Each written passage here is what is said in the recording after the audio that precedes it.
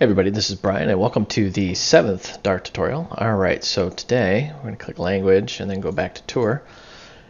And what we're going to start today is called classes. You may be sitting in a class watching this video, but this is different. So first off, what is a class? If you've never come from any other language, it'll say Dart is an object-oriented language with classes and mixin-based inheritance. What in the heck does that mean? What it really means is a class is a blueprint. From that blueprint, you create an instance of that object. So, let's say you have a house.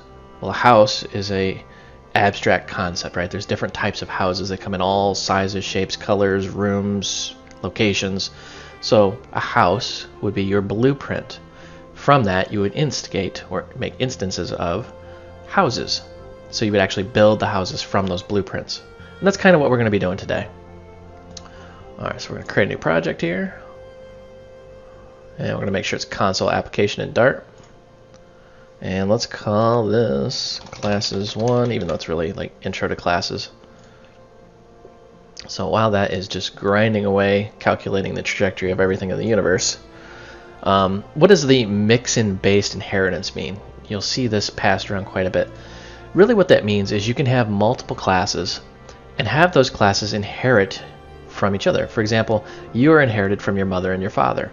So let's say your mother has red hair and your father has blue eyes. You probably have red hair and blue eyes. Actually, I think most redheads have blue eyes anyways. When I had hair, I was a redhead. But anyways, so let's just dive right in here. So first thing I want to cover is why do we need classes to begin with? We can already put functions in here. So let's just say we want to do void print speak. Whoops. That was just stupid. We want to speak. And then in here we're going to print something, right? And we can call this pretty much from wherever we want, right? We've done this before, and we're going to say, so when we run this, we know absolutely what to expect. It's speaking. But let's say we want to mimic a dog or a cat. Then we've got to change this. So let's say string, I don't know what to call this, noise. And then we're going to add the noise here. And oops, yep, we forgot to add this. So now we want to say, we're going to just imitate a cat here. Meow, why not? And now it's going to meow. But what if we want to do a dog now? Well, okay, I guess we could just do this and then bark instead. But we are now imitating a dog and a cat, but we don't actually have a dog and a cat. What if we want to add things like fur color, eye color, you know, name, things like that? That's where classes really shine. So first thing we're going to do is make a new Dart file. Let's just call it cat.dart. And notice how I put it in the bin file. If you read the official documentation, the lib is actually really for external or public things. So if you want to share that with the rest of the world, where bin is really for your internal program. I may be wrong on that, but that's what I read. And whoops. We don't say void, we say class, because we're giving it an actual type. Now this is not a return type, this is a declaration. Notice how it doesn't take any parentheses. It just has these brackets, so there's no parameters here. We will get into that. They're called constructors, we'll get into that into a future tutorial, but right now we're going to keep it simple here. So now we're going to say void speak print meow.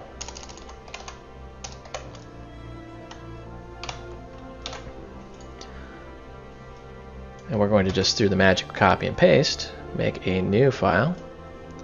Call this dog. And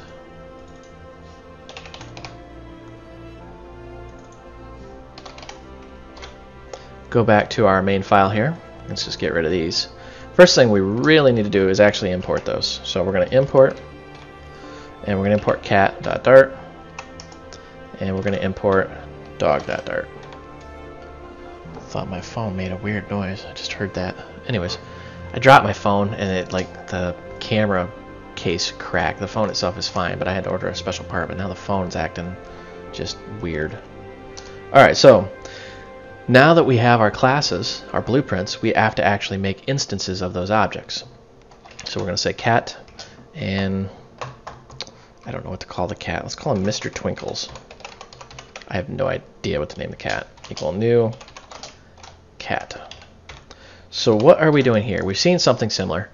So we're declaring a type, which is actually our class, our blueprint, this guy right here.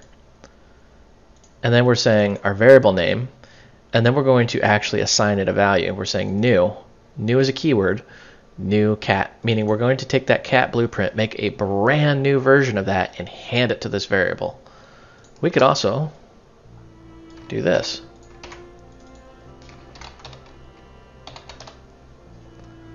So now we have two instances of the same blueprint, but they're two different objects. We have an object here and an object here. And we can say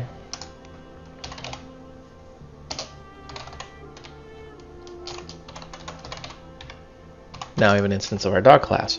And then we can say Mr. Twinkles, speak, Fluffy, speak, and we'll say, what do we call him? Fido, speak. I prefer to do lowercase, but we should, because they're names, I'm kind of weird about that sometimes. So when we run this bad boy, you'll see we have meow meow barks. We've got both cats meowing and dog barking here, so we got a noisy room. Okay, great. But what are we really leveraging here? What's the real power of classes? What we can do here is say like bool clause out,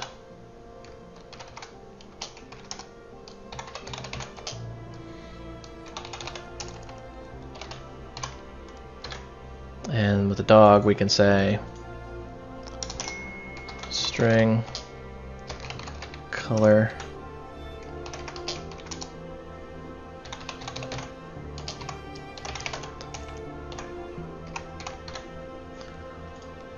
So what we have now is our blueprints are different, right? Both of them have a speak, but dog has a color, cat has a clause out, and we can access those through their properties. So let's say Fido, oops, not final, Fido, there we go.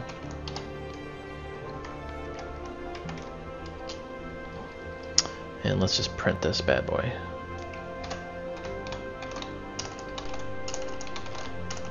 My spelling skills are much to be desired today. There we go.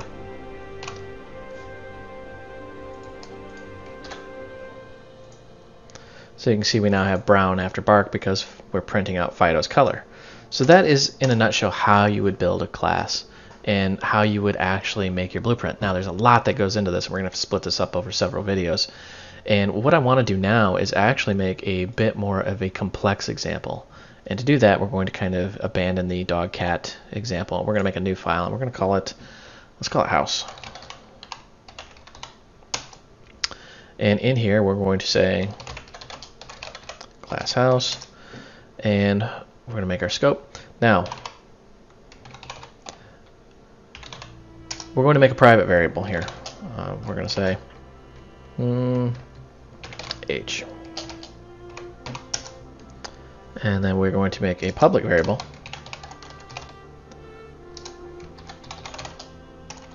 Whoops.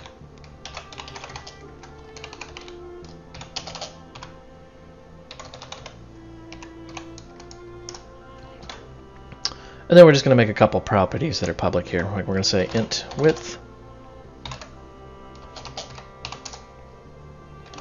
int height. Ah, that was my phone. I did hear it. Go away, phone. I'm doing a tutorial. And then, what is the difference between private and public? Some of you who know other languages understand this, but some of you that are new may not. Notice how it has this underscore in the beginning of it. That is how you differentiate between private and public. Private means that only this class inside of this scope can access this variable. Public means anything in the class and outside of it can access it. So, good example. Let's just import here.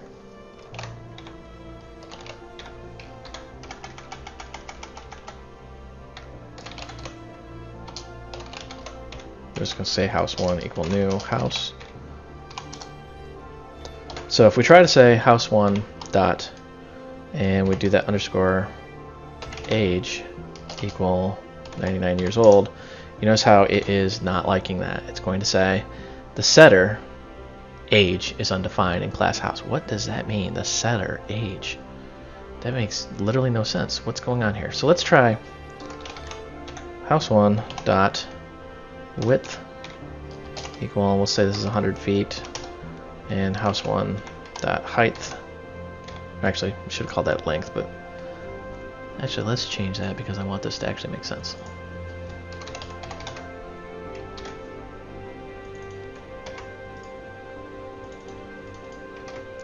And let's say this is 200 feet long. That's kind of a big house. Those take it just fine. So what is this complaining about? Let's just try to run it, and of course, boom, same error. Class house has no instance setter underscore age. It's doing that because we have a scope issue. This is a private variable, and we're trying to access it outside of the class. Now, if we're in the class itself, and let's just say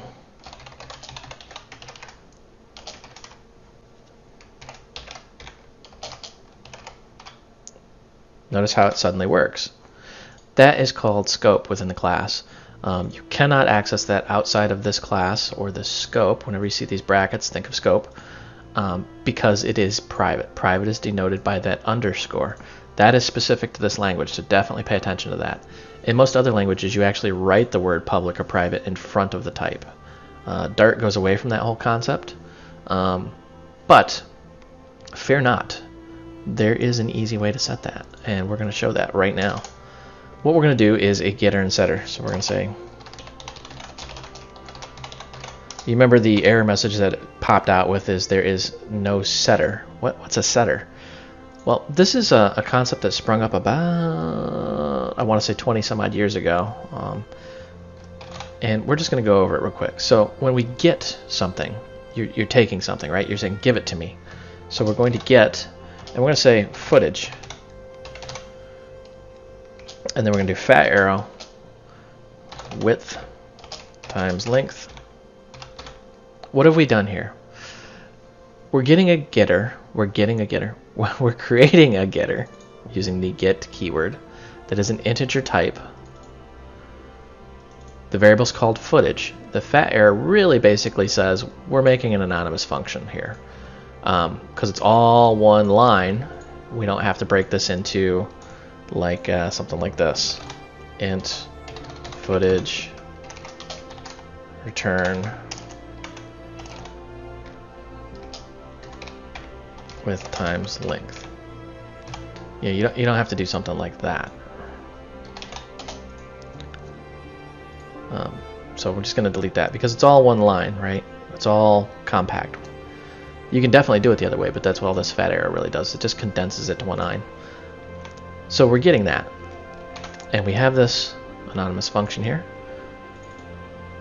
Or is it inline function? Anonymous versus inline. That always messes me up. So let's get our square footage from this thing. Let's actually delete that so it'll run.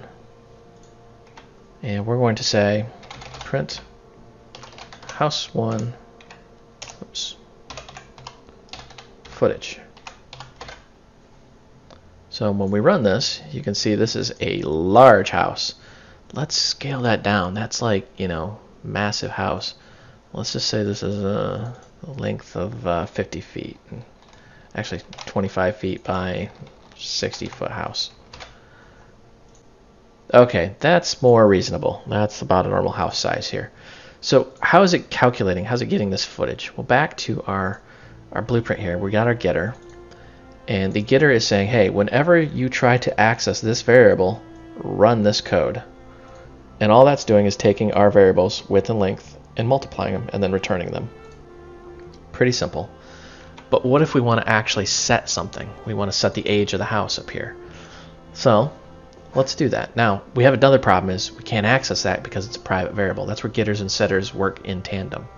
So we're going to say int get, and let's just call this home age. That way, no, let's call this years. That way there's no real issue between underscore age and age. and we're going to say return age, and then we're going to set years old value. I want to give it a type there.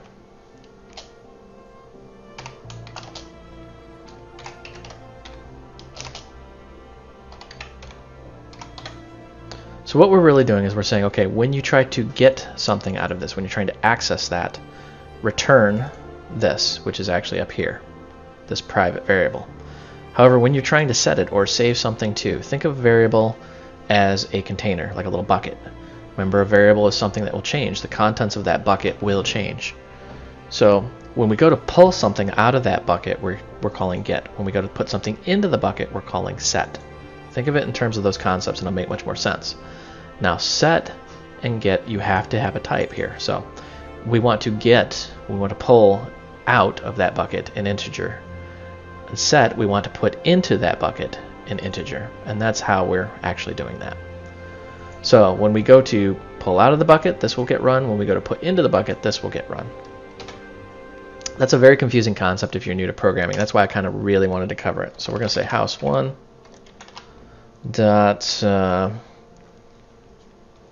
years old equal, let's say it's a 10-year-old house, and then we're going to print house1 dot years old.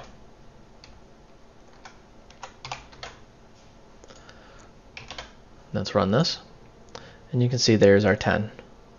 So here we are calling the setter, here we're calling the getter. Getters and setters are important because sometimes you don't want to actually expose your variable to the outside world, or you want to control how it's accessed. For example, let's say you want to set this, but you're running a real estate agency and older houses really are more attractive, so you want to add 10 years to that house. So what we're doing here is a little sneaky, right? Because we're saying house 1 years old is 10, but under the hood, in the background, we're actually adding 10 years. So it's now 20 years old. So always think of getters and setters as if you're working with a bucket, and it'll be much easier in your head. And that's why you need to use them, so you can actually isolate that variable from the outside world. So that's great and all. What happens if we have multiple homes here? So let's just make a new house. Let's make a couple of them.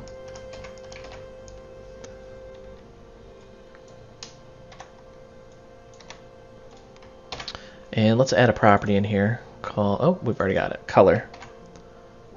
And we're going to go back here and we're going to say, I want a red house. House2.color. I want a blue house. And then house 3. I need a good color. I need like a solid color that's just going to stand out. Black. You don't see any black houses. I don't know why. Black's a pretty cool color. I think it'd be really trendy to have like a completely black house. I'd buy one. So, back to our trusty list example with generics programming. Remember how we have worked with, I think, strings and integers in the past. See how it says list, and then the little arrows, and then E? That is the template we're going to be working with. We are going to say we want to use our house class. Notice how, maybe it's not visible, it's got that little C right here. It wasn't too visible when I'm on it, but it's got that C. That denotes it's a class. So we're going to use the class, not an actual variable. We're going to call this homes equal new list house. Now that statement that we've worked in the past makes a little more sense because we know now that list is actually under the hood a class. And this just means it's using generic programming, which we will use in future tutorials. Now we're just going to say homes.forEach, and in here we're going to say, whoopsie, come on keyboard, work with me here, there we go. We are just going to do our function. I'm going to say value, and we're going to say print value.color.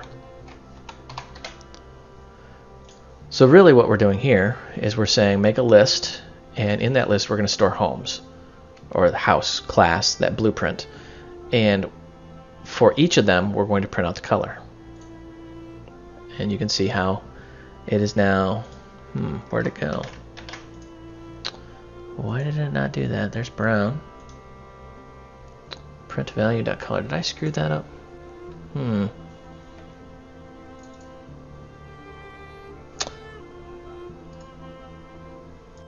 You know, it's been a very long day when you just completely forget to do something.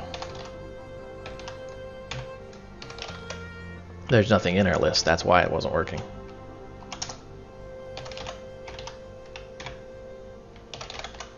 My brain is totally fried. I have bought a house. I am currently doing a lot of stuff at work, so bear with me if I'm a little scatterbrained sometimes.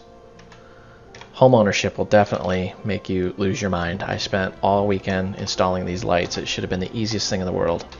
After about 1 million cuss words, the lights are installed and working though. There we go. So there's our 3 houses with the 3 different colors. And in there you can access the other properties and things too, like, you know, footage. Things like that. Alright, so that is, in a nutshell, Intro to Classes. I hope you found this educational and entertaining. We're going to cover these a little more in depth. Be sure to really read up on classes on the official Dart site. And for the source code, go out to my website, voidrums.com, click Tutorials, and there's a link to my GitHub repos. I do have it out here as Flutter tutorials, and then I have them as submodules in here, and I'll put in the additional submodules. If you're so inclined, if this helped you, definitely consider donating. This site's run 100% off your donations, and I thank you for watching.